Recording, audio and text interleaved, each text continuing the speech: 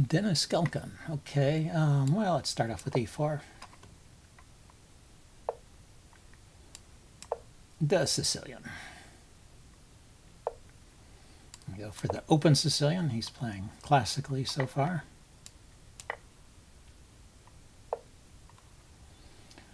The early a6, the O'Kelly variation, I think. You're supposed to play c3 against it. And that's about all I know. The idea is to try and make this a6 move be not so useful. If he just play normal moves, he can go for a Najdorf, and that turns out to be a useful move there. So what to do here? Maybe just castle kingside. He hasn't even developed his knight yet. Pushing all those pawns. So it seems like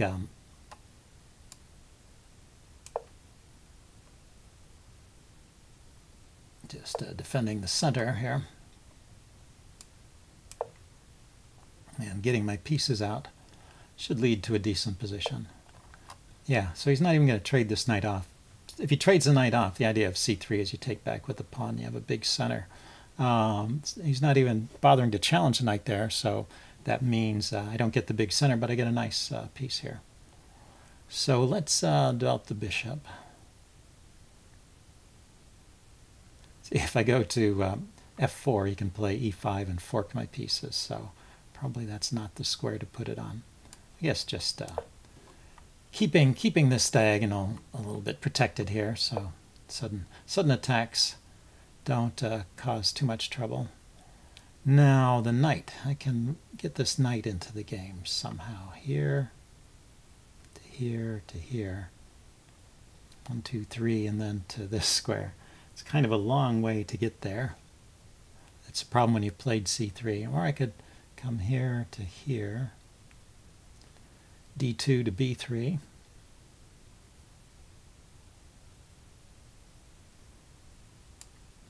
Or d2 to f1 to g3. So, which route is best?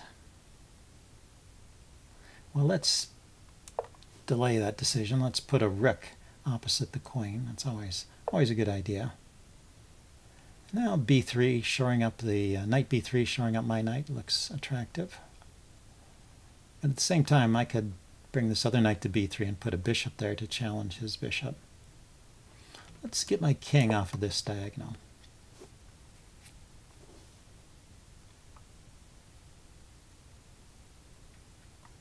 Let's see, my e-pawn is attacked twice. So that means I can't just play f4. It's only defended once. If I play e5, he can just take it. What if I play a4 here? Maybe undermine that advanced b-pawn. Try and prove that that was a mistake, that early queenside pawn advance.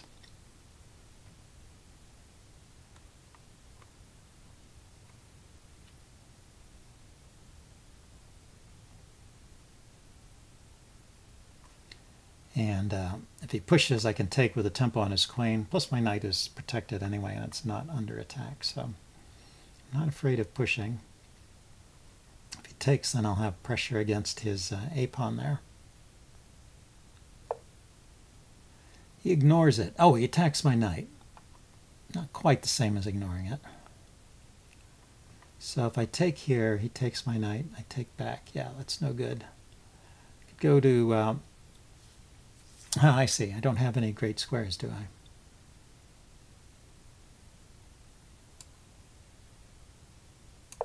I? When I retreat the knight, it blocks the queen's view of a4. So that's kind of annoying. Anyway, bring the knight here, try and get back into the game via c.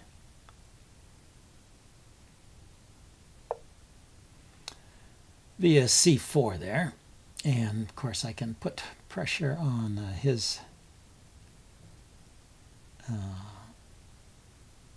bishop is pinned there. If this c file would open up, isn't it? I wonder if there's a tactic there.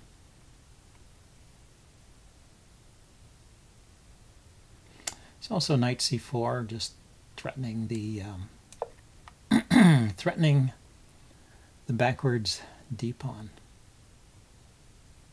That classic Sicilian weakness.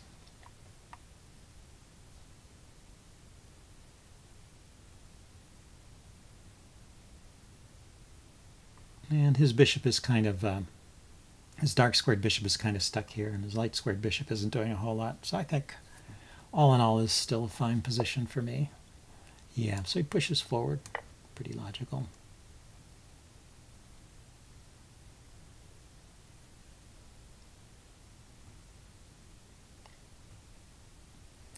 If he takes with the knight, I'm just going to drop my bishop back. I want to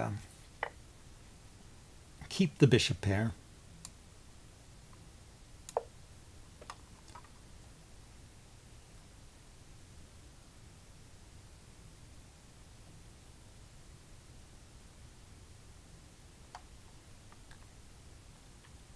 Let's see, this bishop could go to g3 here. Put some pressure on the center, pin that pawn against the queen.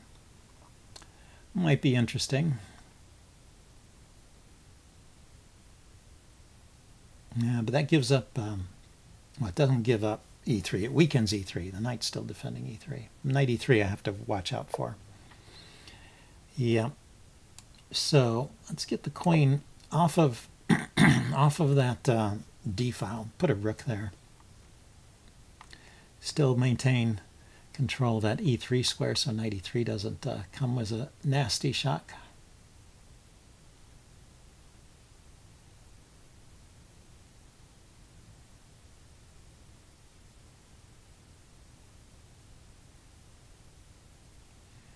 And let's see what black can do here to improve his position. So he wants to trade off my light squared bishop.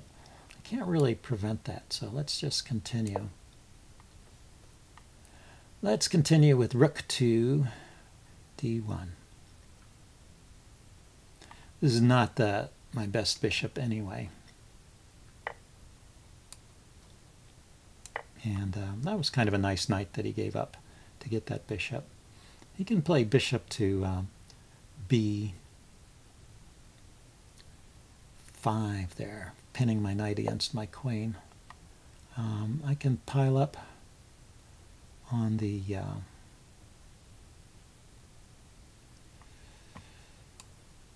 I can pile up on the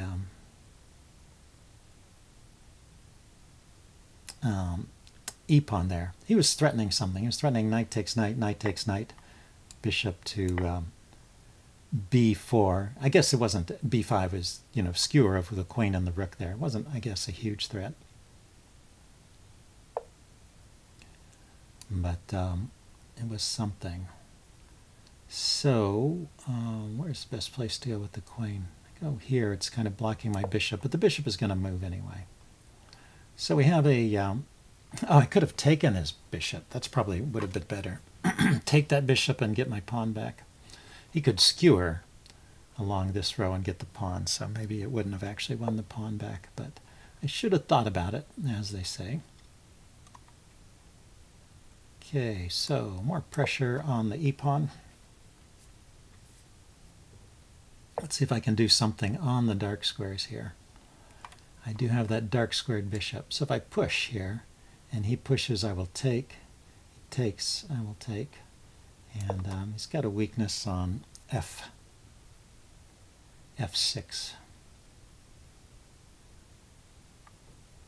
If he doesn't take, I'll take.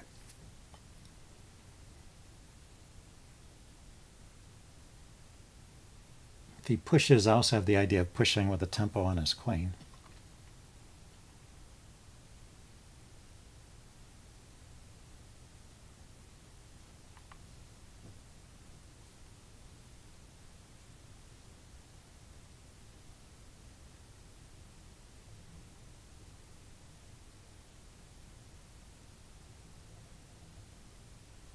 And yeah, if he takes, there's also this check here. So he defends.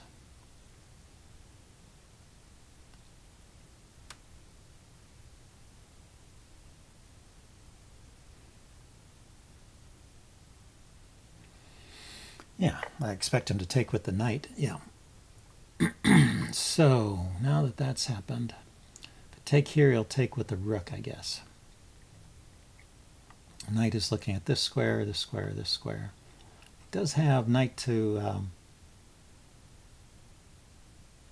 d3 hitting my rook, so it's a tempo. Let's yeah, knight d3 is a fork if I go there. I was thinking I wanted to protect the b pawn. Knight d3 also forks the rook and the and the pawn on b2.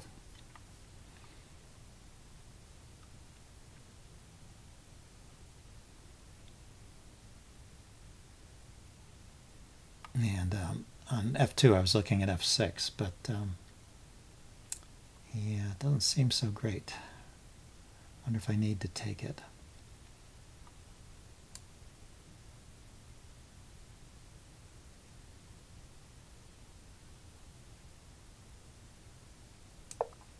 Well, there, if he goes to d3 now, I can trade rooks with check. And I can take the knight and get 2 pieces for a rook. And I'm kind of indirectly looking at the f6 pawn here.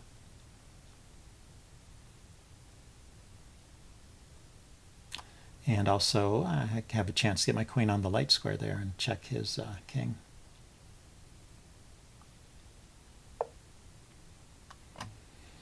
Yeah, so he's not going to let me do that. So I still have to be careful about this knight e3 idea.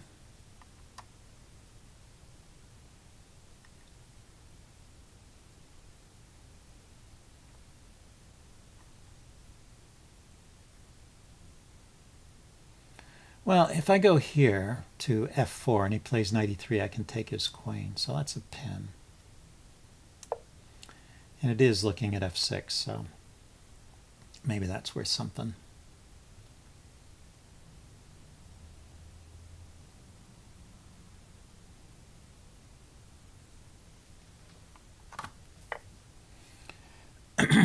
So he takes there first. Okay, let's take back.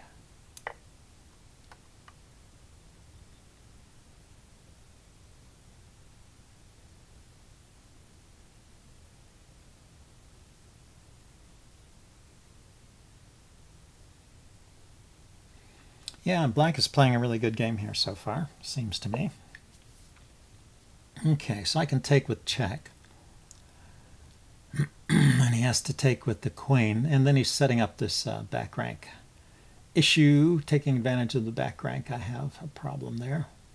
But while I take with check, he takes, and I can play a, or h3. So he gets the check, and I go king h2.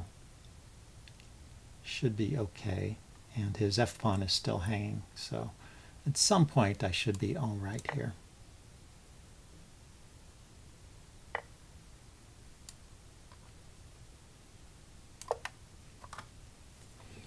So queen, bishop, and knight against queen, bishop, and knight, and we have opposite colored bishops. And I'm still a pawn down from that earlier a4 pawn sacrifice, or missed tactic where you won a pawn, to be more accurate. So yeah, he can come down and give the check, but after that he has to do something about f6. Okay, so he defended f6 first. So why don't I come over here and pile up on his bishop. Still the check. I go to h2. It's not a problem. So he brings his queen in there, but that gives up the back rank. He's probably trying to line up his queen and his bishop. I mean, not the back rank. It gives up this. He just goes there. So if I trade,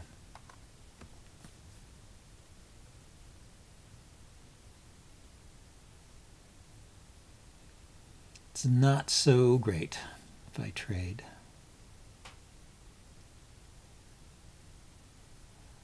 So maybe Dropping the queen back to here.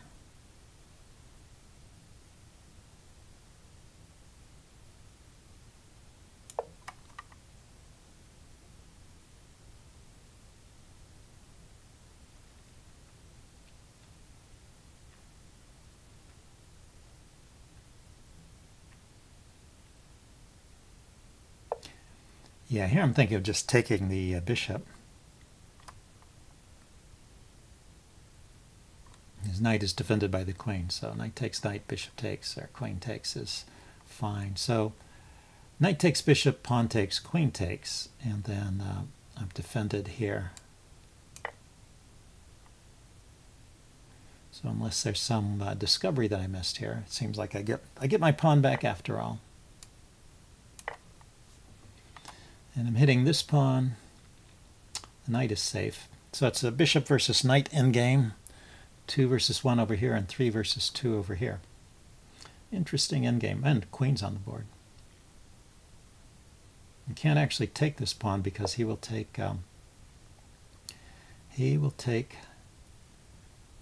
b2 if I take here. I mean, I could do that. I mean, that's the simplest. There's the other idea of playing b3 here. Hitting the knight. Pawn takes, queen takes. And the knight is pinned, but I can't easily exploit that pin. So if I take and knight takes, where do I go next? Just back to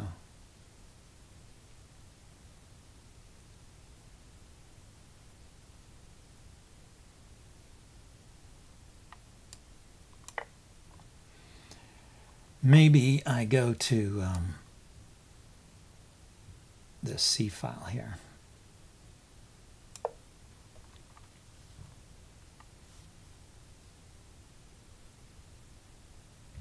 My idea is to play queen here, and then force a trade of queens. That's why I went to the C file, to get access to the C7 square. Force the trade of queens and then play with bishop versus knight and an outside passed pawn. So this should be winning finally, but well, it takes time and I have to prove it. I have to prove that it's a win.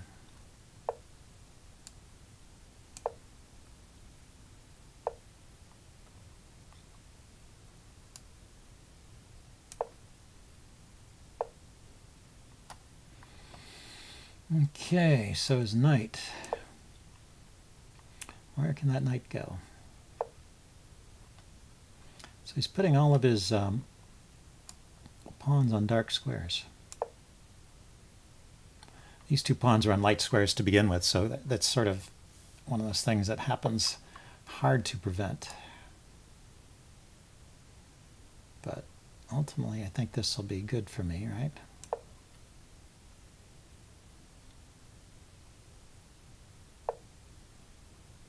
Ah, he's going after that pawn. Okay, well, let's trade pawns then.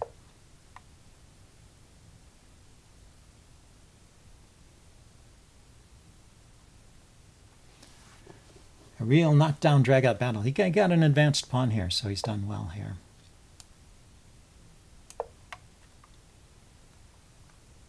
So maybe the endgame was not so easy as I thought.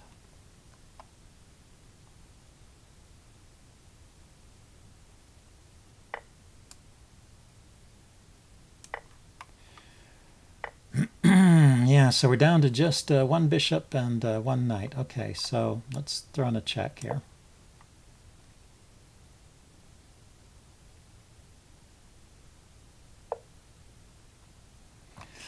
Okay, if I check here to drive his king back, and he takes my pawn, I take his pawn, it's going to be a draw.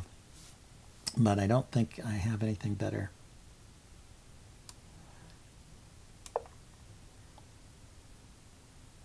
So he let me get away with it. Okay. Then I will play for a win.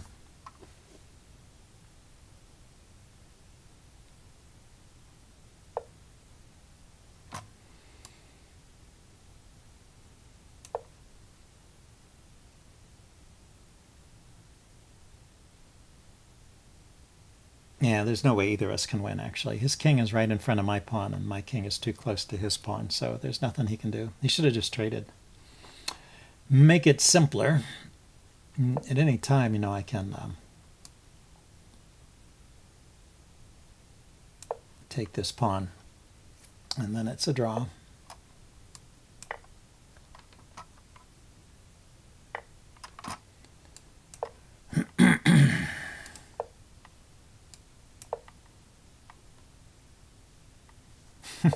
How's he going to win with the knight?